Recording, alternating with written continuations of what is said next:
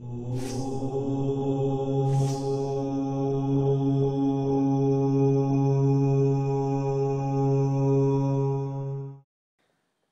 medieval friaries share similar complex layouts, with a church running east to west. At Ross Errilly you first enter the nave in the west. This was where the people would gather for Mass. The church or chancel is situated in the east and is where the friars' communal Mass was held. It is characterised by the ornate east window, which was the most important feature of the church, and displays switch and bar tracery, which was a favoured window style of the 15th century. The window was also practical and symbolic, as it allowed the beams of the rising sun, which also symbolises the risen Christ. Under the window rested the grand altar, where today rests the tomb of the O'Flahertys, who before the year 1172 and spanning 700 years owned the entire barony of County Clare. To the right of the grand altar still rests a double aubrey, which held holy water and wine during the Mass. Separating the nave from the chancel is an inverted 5-storey belfry or tower, which is 70 feet high and once held the friary's bell. It also contains a rood loft, which looks out over the nave. It would have contained a pulpit for preaching, along with a crucifix, and present on either side of it would be the statues of the Blessed Virgin and of St. John, which were lit at all times by an oil lamp. Positioned below the rood loft would have been a rood screen, an ornate partition described as being rich in tracery and usually made of wood.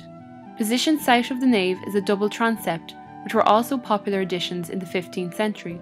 Mass was central to the spiritual life of the observants.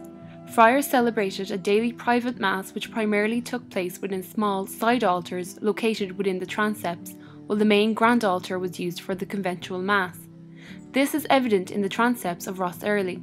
Two later additions to the abbey are the Ladies' Chapel, believed to date to the 16th century, positioned on the eastern side, which contains an altar over the east window with an aubrey in its south wall. On the western side sits the Chantry Chapel, which is a chapel dedicated to one family, built in the 17th century. A plaque rests over the altar which dates to 1670 for the Jennings family of Ironpool. Beneath the tower is the pointed arched doorway which opens into the cloister, which was primarily used as the friars' outside space, and around which are arranged the many rooms of the friary. 4 albulatories surround the cloister, which gave shelter to friars on wet days and functioned as the main pathways to the rooms of the friary. Positioned to the east is the sacristy and the guest house. The sacristy is positioned below the guest house, with an entrance from the chancel situated on the south wall of the sacristy and is presently blocked by a tomb. The sacristy held all the chalices, vessels, vestments and altar clothes used within the ceremony. The guest house, containing a huge fireplace, was the sleeping quarters for visiting guests, weary travellers, and where the guardian would have slept, the superior of the friars who dealt with their spiritual well-being. Positioned over the west walk and overlooking the cloister is the library, which would have been entered into through the southeast wall, which also led to the rood loft. Also present here is a stone-carved crucifix, a reminder to the friars of their devotional practice. At the southwest corner is the passage to the pulpit, used for friars to preach sermons they wrote within the adjoining library, which was kept warm by the striking fireplace. Positioned on the north end of the east walk of the cloister is the refectory. This room was where the friars ate their meals in silence, as situated in the northeast corner is the reader's seat, where friars would preach from the observance rule on poverty and other devotional readings.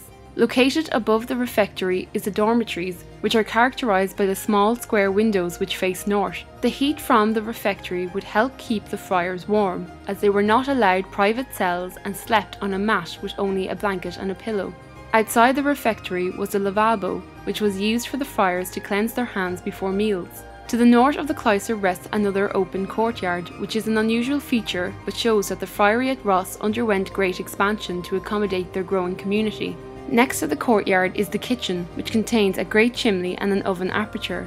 In the northeast corner is a fish tank or reservoir used to store fish caught within the nearby Black River.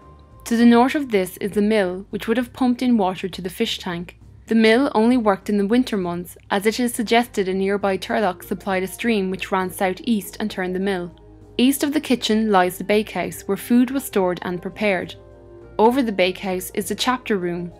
An impressive chimney occupies the western wall, and next to it a storage cupboard. This is the room where the friars gathered and were allowed to socialise within. It was also used for meetings which were held once a week, which dealt with the running of the friary. Most importantly, the provincial chapters were held here, which dealt with issues regarding debt, expansion of buildings, and to ensure that the community was living in strict religious observance. As explained earlier, Ross Errilly had a chapter meeting in 1647. The layout and architectural features of Ross Errilly are exceptionally preserved and restored, even after its turbulent history. But it is a masterpiece of construction and offers us a great insight into the lives and daily routine of the observant community which once resided within these walls.